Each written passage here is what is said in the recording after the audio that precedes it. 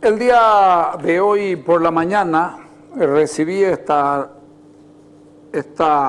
comunicación enviada al doctor Walter Solís, coordinador del CISME, fechada el 19 de junio del año 2015, con copia a don Raúl Evia Correa, secretario municipal de Desarrollo, escrita por Marisabel Vaca Estíbariz, directora municipal de Salud, que dice: de mi mayor consideración en cumplimiento a normas vigentes, se hace recuerdo a su autoridad que todo traslado de pacientes por accidente de tránsito que requiera la atención médica debe ser trasladado a hospitales públicos, ya que los establecimientos de salud están obligados a prestar a los lesionados en accidentes de tránsito atención integral de urgencia de acuerdo a la capacidad resolutiva. Con este particular motivo reciba saludos con las consideraciones más distinguidas. Atentamente, Marisabel Vaca Estíbariz, directora de Salud del Gobierno Autónomo Municipal. La carta es esta y a mí me parece un exabrupto, un abuso y un acto de desconocimiento de la ley de la señora Marisabel, y en consecuencia fui tremendamente crítico porque no es cierto que los hospitales públicos son los únicos que deben recibir a los pacientes del SOAT. No es cierto. Lo que está haciendo la señora Marisabel es seguramente tratando de recaudar para el municipio.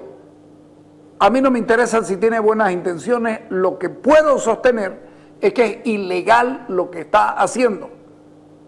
Los hospitales públicos tienen grandes cosas, no lo vamos a negar, acaban de operar, que vamos a ver si le hacemos esa nota, acaban de operar a un niño a corazón abierto, pero con una operación espectacular, y siempre nos enteramos de cosas que hay ahí, pero también sabemos que tienen grandes fallas, grandes deficiencias, y que no siempre un chocado, un accidentado, recibe la atención inmediata porque hay mucha gente o no tiene las comodidades o no tiene las posibilidades.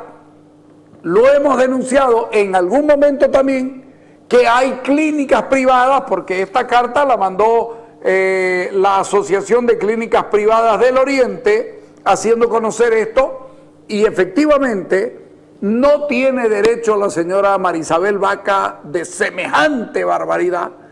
Pero también es cierto, y esto lo conversamos esta mañana con el doctor Urenda, también es cierto, porque lo hemos denunciado, de que hay clínicas que los reciben a los pacientes pagando sobornos y coimas a los choferes de las ambulancias. Fíjense ustedes dónde iban, es facilito. Vayan y hagan un registro de a dónde iban. Casi siempre, como decíamos el año pasado y el anteaño pasado, casi siempre es acá sí. Si te rompiste una pierna, el monto de los $3.000. Si te tienen que costurar, el monto de los $3.000. Y si pasa de los $3.000, ¿qué hacen las clínicas? Los derivan a los hospitales públicos.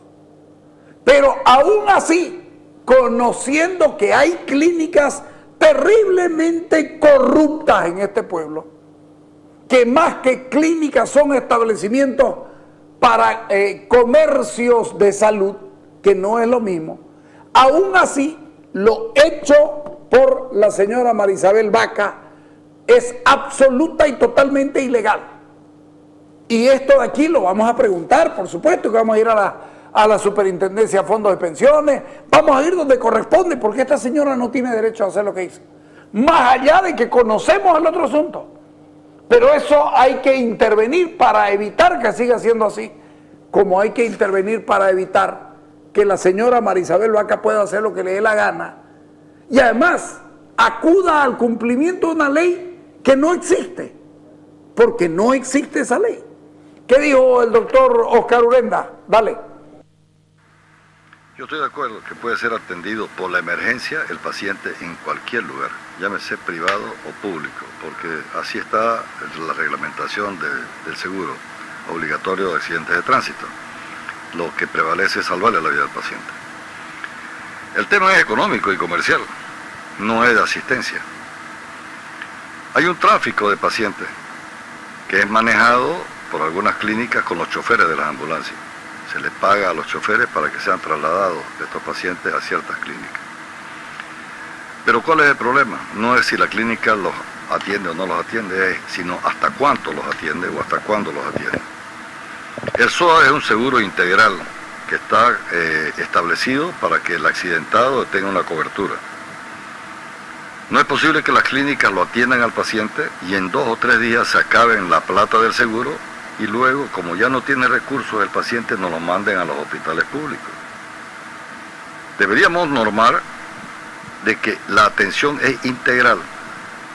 Por los recursos que tiene el SOAT se debería atender al paciente desde que ingresa hasta que está siendo dado de alta. No importa los costos, algunas veces serán menos del seguro y otras veces serán más del seguro. La clínica lo cobra el total.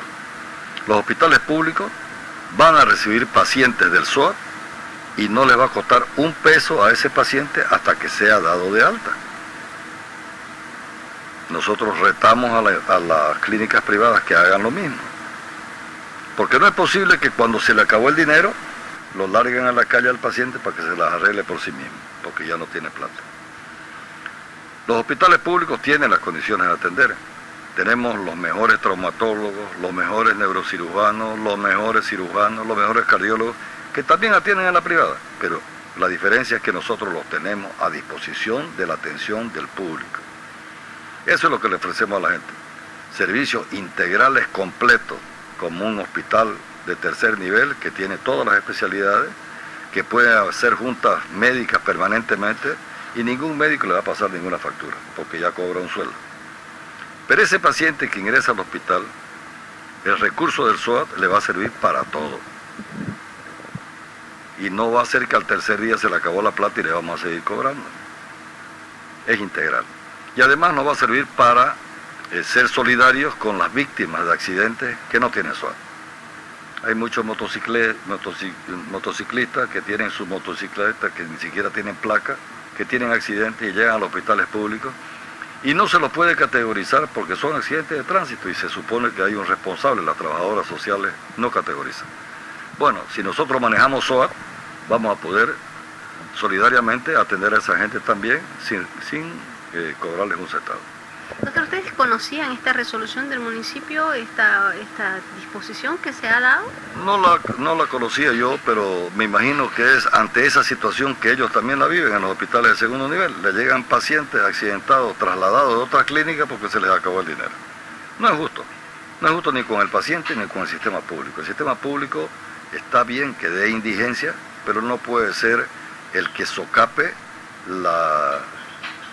el comercio de las clínicas privadas.